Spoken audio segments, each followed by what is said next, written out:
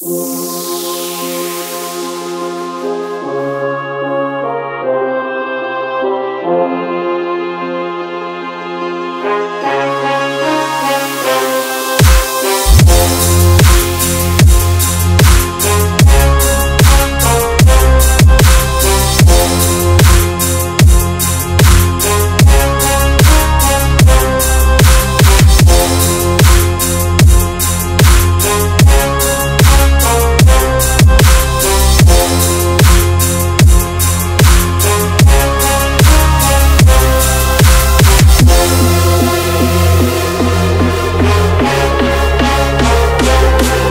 was cool.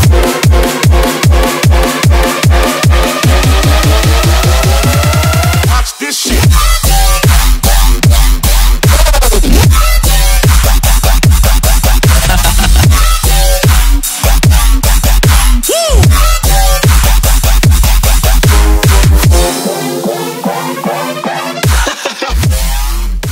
Yo, what's up? Alan checking in on a Wednesday evening in Chicago. Sun's about to set, but wanted to drop a video for you guys. Hope you appreciated the intro. I'm not sure that the neighbors did, but I know it didn't look that hardcore, but it was actually, we had to enter over that big, huge snowbank over there. It was arguably at least 5 feet tall, 4 or 5 feet tall. So this thing's a beast either way, and I had it in the mountains in Colorado, and I can verify it. So wanted to walk you guys through my 5 favorite things about the truck thus far. We do have 4,262 miles on it. So I think at this point I do have enough miles to be able to do this type of video and talk about, you know, what I like about it. It wasn't just 4,000 miles in Chicago. Most of the mileage was, you know, on the recent road trip to Colorado. So it's about 1,000 miles each way to get to Denver. And then we were in the mountains up in Beaver Creek and Vale, which is another you know, 150 to 200 miles from Denver. So overall, I think when we left on the trip, we had just over 1,500 miles, and we got back just over 4,000 miles. So we put some miles on it, and had it at different altitudes, all the way up to 14,000 feet. And I think this thing went great. So to start off on my list of you know, the 5 things that I absolutely love about the 2018 Dodge Ram Laramie Crew Cab Sport Cummins 4-wheel drive. But number 1 on my list is absolutely the Cummins engine. And not to shit on the guys with the V8 out there, I had the 392 in the Jeep. It's a great motor. But once again, I think if you're towing anything or doing anything serious, in my opinion, you're having a diesel. So from a towing perspective, once again, so I think this thing has literally almost twice the torque that the gas engine has. So and what that allows us to do is also get good gas mileage. So as you can see here, I'm going to kind of flip through this thing. I'm pretty sure. So this is since we bought the truck. Keep in mind, we've been driving 4-wheel drive on the way back out. But when we were in the mountains, we were averaging, it was at almost 20 miles to the gallon. But the problem is, on the way back, we ran into some crazy weather. The weather we have here right now, the freezing rain and snow. So we had this thing in 4-wheel drive for probably, arguably, I would say the last almost week now. So that's killed the mileage. But when we were out there and on the way out and using the diesel exhaust brake, etc., we were averaging just under 20 miles to the gallon. And this is a completely stock, non-tuned, you know, not deleted truck. So once again, things that I like about it: cruise control in the mountains, the diesel exhaust brake. Basically, with all that torque, this thing just allows you to be at 1,200 RPM going up the Rocky Mountains, literally in Colorado, going up I-70 towards the Eisenhower Tunnel, you know, whatever, you know, 12, 14,000 feet, and this thing was not even breaking a sweat. So the engine's unbelievable. You know, the downfall is when it's in 2-wheel drive, it's a little too torquey, and it tends to, you know, in rain and slick conditions, break the tires loose pretty easily.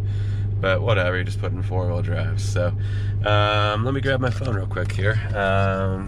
People are probably looking at us, and we will take off in a second here, but kind of wanted to focus on the things that were in the car. So next up, I really like the looks of the vehicle. So I don't need to get out. You guys have seen it enough at this point. But what I mean by the looks of the vehicle is I really like the fact that I got the sport package. When what that gets us is the body matched, you know, bumpers and trim and things like that. So there's no chrome on this vehicle, so it's not an old man's truck, as you can tell. You know, I just think it looks badass, especially with the pearl paint. So it's a little bit different than the Jeep, which had the super bright white, or bright white, whatever they called it, which is also available on these trucks. But the pearl is an upgrade, believe it or not, and it looks dope because it changes colors, you know, depending on which, you know, how much sunlight it gets, etc., and how light it is outside. So that's also what I like about it. I also like in the interior how it isn't the cowboy package, and it's just straight up kind of modern, you know, black and white. None of the two-toned or the stitching or the tans or the creams, things like that. It's got the stitched dash. It's got the just all the good-looking stuff, interior and exterior. So overall, super psyched with the looks. Next up on the list, let's see here. Or the amenities. I think for sure the amenities, that makes sense to me. So some of the things that I'm talking about are the fact that it's got heated and cooled seats for passenger and driver in the front. It also has, I don't know if you guys can see it, but it has heated seats in the back as well. Not cooled, but heated, which is pretty dope. It also has the heated steering wheel, which is also accessible. You know, if you go to controls right here, you can see heated wheel. Passenger, driver, vented seats.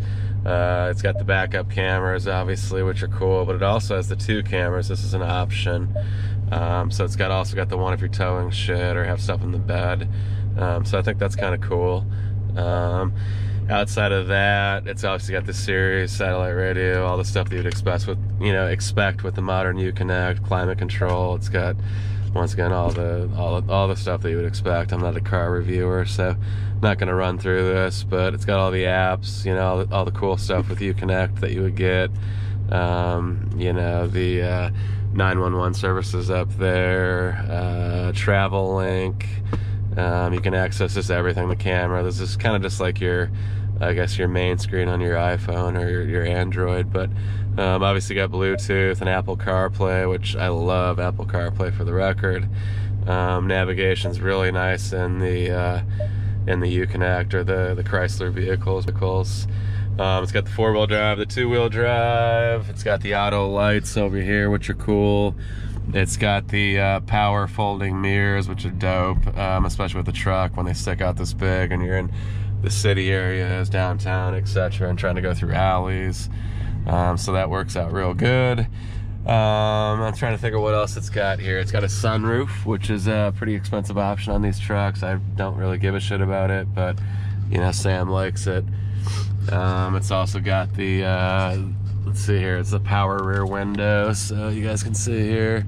That's kind of cool, actually. And it doesn't create any wind noise and allows you to get fresh air in the car too, and it's helpful with the dog. It's also got, which you guys have seen in the previous videos, I'm not going to get out, but it does have the LED bed lights, which are really nice. They get really bright at night. So I really like that as well. And it's got the LED lights under the mirrors right here, and these are also defrostable or whatever, so they're heated. It's got the dimmed mirror, obviously the back here, the garage stuff, but it's got the trailer brake control, which you can't get with the 1500s. That's your diesel exhaust brake right there, so you can see. God, I love it. And that was amazing in the mountains. We'll talk about that in a second. But that's really about it. It's got the parking sensors front and rear right here. So we're gonna turn this thing off. There we go. And so yeah, I think that's about it for amenities. Like I said, for a truck, it's shocking, you know, how much stuff this thing's got in it. So next up is the diesel exhaust brake. I won't spend much time talking about it. I just showed you how it worked, but I think what I liked about that was when we were in the mountains, and for the folks that haven't been in big mountains, you know, and sorry, the Smoky Mountains don't count, but if you haven't been in the Rocky Mountains like Colorado, Wyoming, Utah, etc., then you really don't know what I'm talking about. But if you have, then you get it. I lived out there for over 6 years and rented cars out of college for Enterprise Rent-A-Car, and I can't tell you how many people that have not been out there before that came back with brand new cars, trucks, SUVs, it didn't matter, that it smoked the brakes. And what I mean by that is they're just riding the brake pedal, you know, down the mountain versus using the engine to slow the vehicle down. So with the diesel exhaust brake, it has an auto setting, and it's so dope. You just put the cruise control on, and this thing barely touches the brakes going down. Huge 6-7% grades for 4 miles, you know, in the Rocky Mountains. So I can't wait to try it out towing, but once again, can't get that with a gas truck. So let's see here. Next up on the list, and the last one, here's ride quality. So we were pretty shocked, to be honest with you. You know, I really thought and had heard, you know, through forums and reading online, you know, how bad the 2500 and 3500 trucks were, the 3/4 and 1 ton trucks were in terms of ride quality. So I was pretty shocked. I know the Dodge is a little bit different because it has coil spring in the back, excuse me. Mine does not have air ride. It's coil spring all the way around.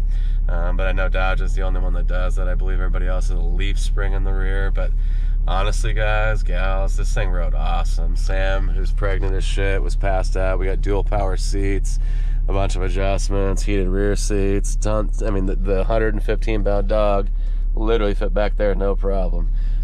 He can stand up, but this thing really is awesome overall. I can't say enough about it, and how good it rides for a big ass truck. The power, the room, you know, for the family, the configurability of the dash right there. I mean, fuck, I got a boost gauge, oil pressure or oil temperature gauge, excuse me. Got the time, temperature, range, and everything's adjustable. So if you wanted something different in the corners here, all these gauges can be replaced. So it really is, I mean, honestly, just as good as the Jeep. I mean, there's a boost gauge. I mean, it's crazy. So I'm gonna let you guys go because it looks like this video is running long here. Yeah, we're at 11 minutes, so it's running way long. But I hope you guys have a great day when you're watching this. Once again, I'm gonna drop this tonight, which is a Wednesday. You guys see the next video either Friday or Saturday, and that will be an update on the Evo and slash MR2, because the engine will arrive at Adams. So we'll be up at Adams either Friday or Saturday. So once again, appreciate all the support. Love you guys. We're approaching almost 1,100 subscribers on YouTube. So we should reach that this weekend, and the channel's growing faster than ever. So appreciate it, love it, and let's blow this bitch up. Check back in. Peace.